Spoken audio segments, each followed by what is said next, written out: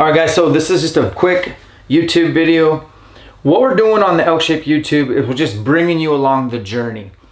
If you want to dive deeper into the brand of ElkShape, go to elkshape.com. Check out what we're all about. I can sum it up. We're just about personal development, crushing the elk hunting learning curve, leveraging elk hunting or being an elk hunter to make yourself better at life in all facets, from your faith, your family, your fitness, your leadership, all that. So that's what we're all about. Want to catch you up to speed on what we've been doing this week. So this is the Vertix. Just published a video on swapping things out. Didn't explain much. So what I had was a Hamskea peep that was a little bit longer cylinder, darker, 3/16. Went bear hunting with it. Probably could have killed a couple bears, but couldn't see through the peep at low light. Legal shooting light, but low light. Came back, swapped it out for a 1/4 inch. It's a painful video to watch because I tied this peep in with some instruction from Spokane Valley Archery, but it was fun to work. It's my first peep I've ever really tied in, and it was awesome. And then we took the rest off.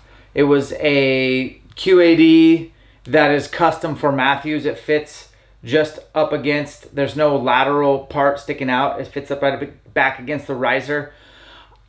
Great rest, not for me. Switched to a Hamskea. This is the Trinity. And what we did is we made some ticks and some marks on, because the bow was perfectly tuned. Made some marks and ticks, threw this rest on, took a shot, bullet, this bow's set. And then the other thing I did was I switched arrows a little bit. So if you're wondering, well, what do you mean you switched arrows? Still a full metal jacket, 377 grains on the heavy end, and all these arrows are right around 377 or whatever. But what we did, we switched to, these are from Victory Archery, I believe. These are their lighted nocks. They're like a contender. You just push and or just pull out to turn them off, so you don't have to use a tab like Nocturnal. But they're really bright, they're really cheap compared to, say, Nock On. And so far, I think they're better. And I'm always gonna shoot you straight. And so we made the arrow a little lighter by using not so much, I mean, we still have a 50 grain brass insert in the front. Cut the arrows as short as possible, 340 spine FMJ. And so basically lightened up my arrow about 20 grains. So I'm gonna have to put a new slider on here. So right now the slider is set at 20 and 75. The 20 is dead on.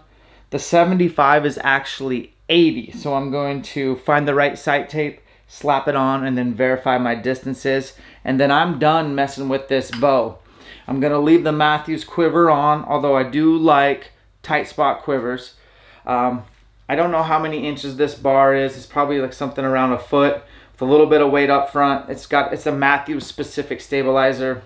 It's also a Matthews on the back end as well. I like how this bow balanced. For a 30-inch axle to axle, it's shooting dynamite. And that's the tweaks we made, and I feel like this bow is almost ready. The last thing I'm gonna do is I'm gonna shoot in 3rd axis. And so this little screw right here and this one right here. So you have a set screw, and then it's just a very micro adjust. I'm gonna shoot steep downhill, shoot groups at about 60, 70 yards, see how my left and right is with the straight line, adjust the 3rd axis slightly, and this bow will be completely ready for September. I'm loving the Vertix, just shot a bear with it, and I can't wait for August to roll around for antelope. And I'm gonna get that traverse set up, and then I'll probably just do a shoot off.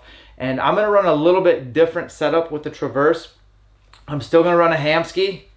I'm probably gonna run a Montana Black Gold, the Pro sight, where it's gonna be a 5-pin slider, all micro adjust everything, including gang. I'm excited for that. I also have a Spot Hog Fast Eddie, hashtag not sponsored by any of those companies, so I can pick whatever one. And right now a Fast Eddie is on that bow and a Hamskea is on that bow.